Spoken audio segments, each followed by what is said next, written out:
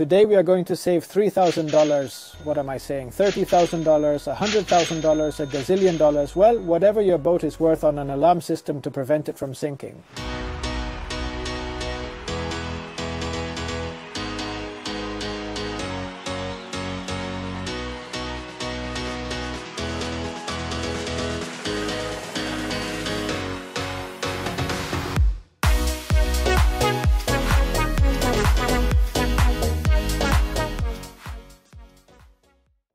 Greetings sailors, and welcome to a new episode of The Low Cost Sailor. Today's episode is going to be the first one in a series of episodes dedicated to try to prevent our boat from sinking.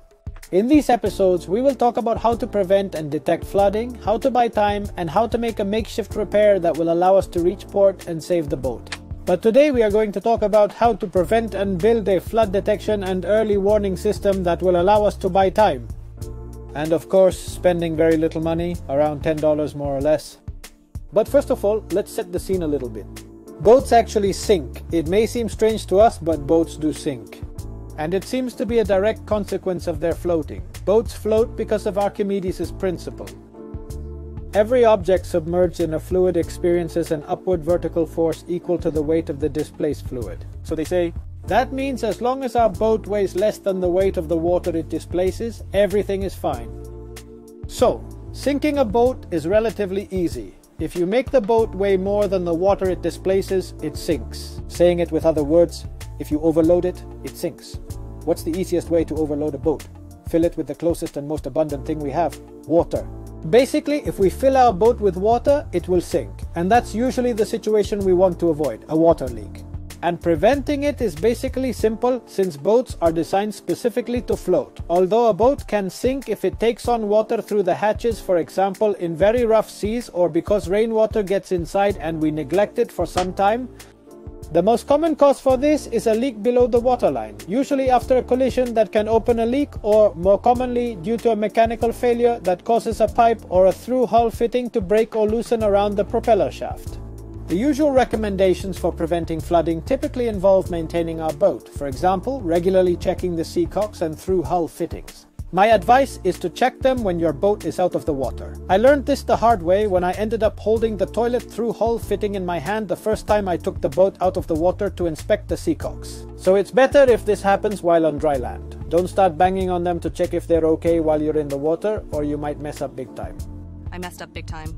Closing the seacocks when you leave the boat in port, or closing as many as you can when you're sailing in rough sea conditions, is indeed a really good advice, but being honest, it can be quite a hassle.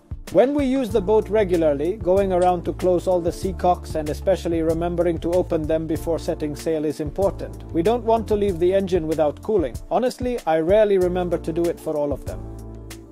And apart from that, another great piece of advice is maintaining the engine cooling system and the propeller shaft seal. That hole where the propeller shaft exits our boat can be a source of problems and water ingress.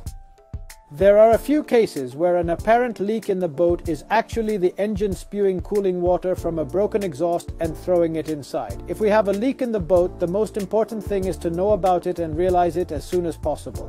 Time is crucial in this situation, so today we are going to focus on detection. When we have a water leak while sailing, it's normally easy to notice. Sooner or later we'll realize it, especially when the water reaches our neck.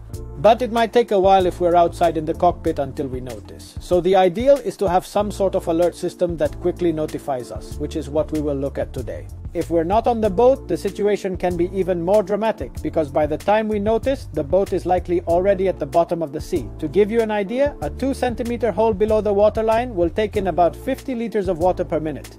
2 centimeters can be the average size of many of the through-hull fittings on our boat, and one of 4 centimeters, for example, could be the size of the toilet fitting on a typical boat, can bring in 200 liters of water per minute into our boat. And if we consider a leak from a hole caused by a collision, something around, for example, 10 centimeters, which would be about this big, it would take in around 1200 liters of water per minute.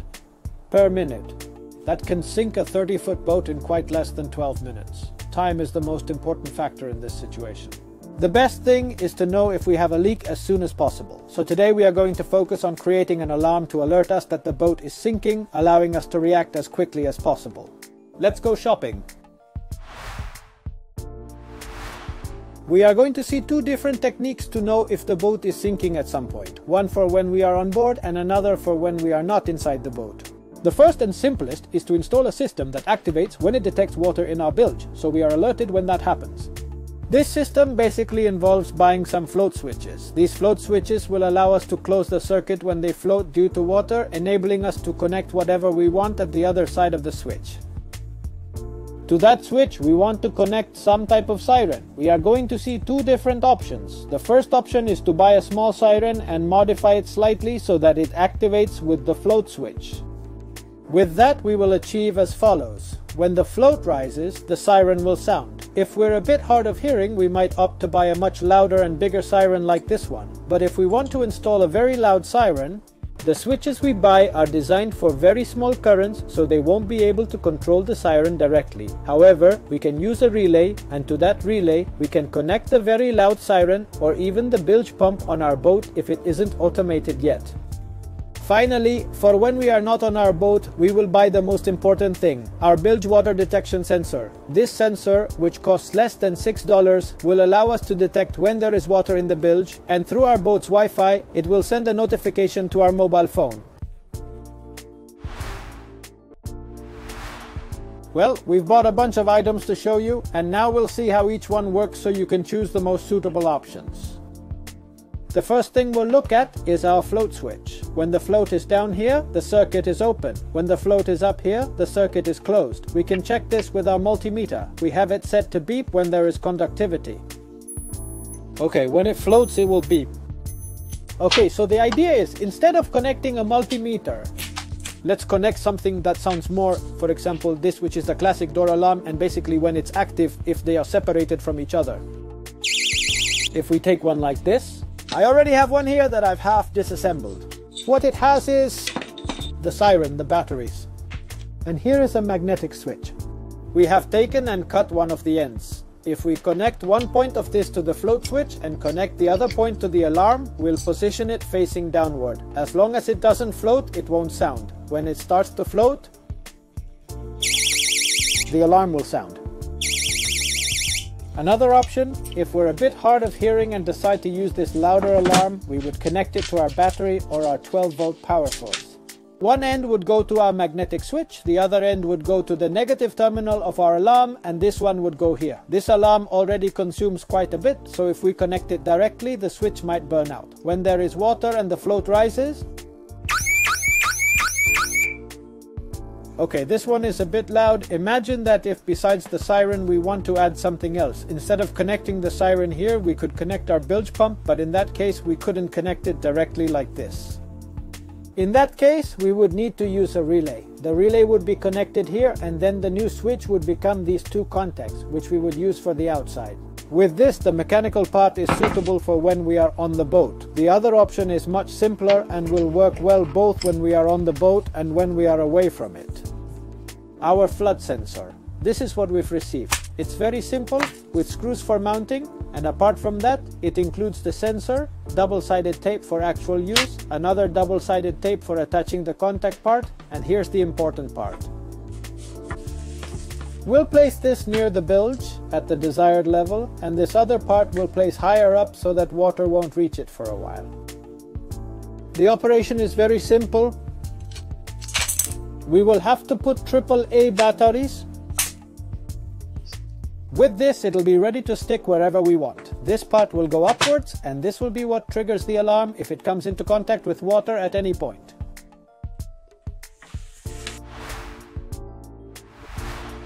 Let's install it. If we choose to use float switches, we can set up an installation similar to the one I have. Essentially, we've attached it to the bilge with a bracket, using epoxy resin or something similar. Be careful with screwing it in. Don't accidentally create a hole in the boat while trying to install the alarm, which could allow water to enter.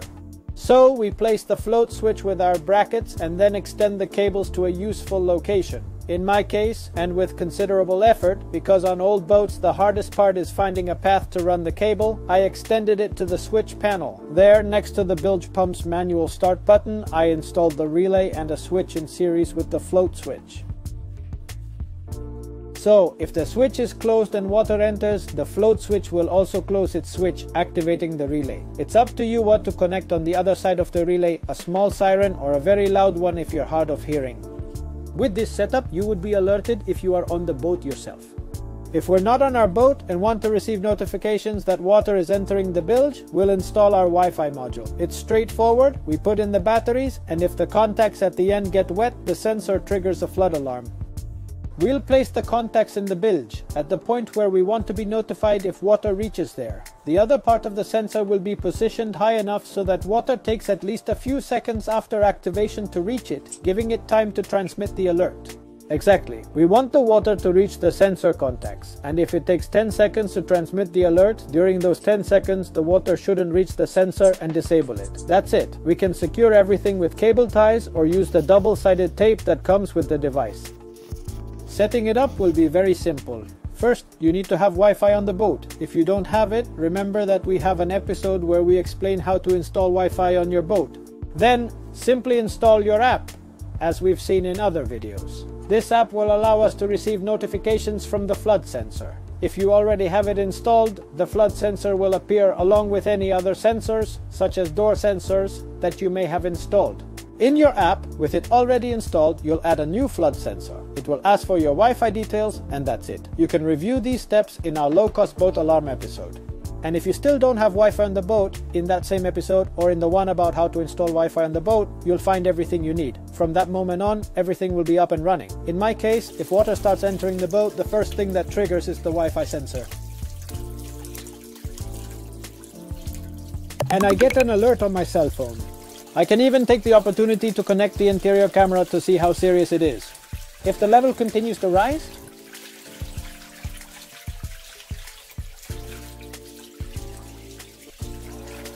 the float switch activates the bilge pump, giving me then a few precious minutes to get there and try to fix the problem.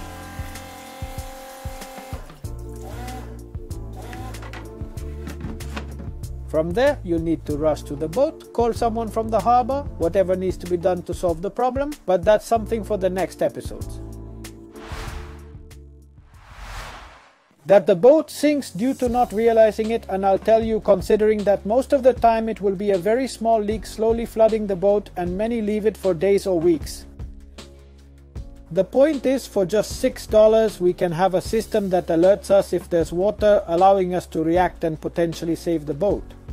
I think it's crucial, and for the price they cost, on slightly larger boats, you can even install more than one and pinpoint where the water is entering. This way, you can distinguish whether it's rainwater or water entering directly through the bilge or running through the boat. Don't hesitate too much.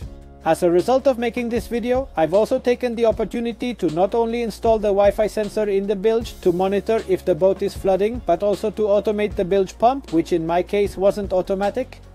And with those float switches and the relay I mentioned earlier, I've set it up so that now the bilge pump operates automatically. I now have peace of mind knowing that if water enters the boat, I'll receive a notification on my mobile phone. Additionally, the bilge pump will activate on its own, pumping out water at the necessary rate, giving me precious minutes, hours, or even days to respond. That's my advice for today. There sure will be more episodes in this series on preventing the boat to sink, so don't miss them. We'll delve much deeper into how to react correctly once we know there's a leak, how to buy some precious time, and how to make temporary repairs to stop the leak and save the boat when needed.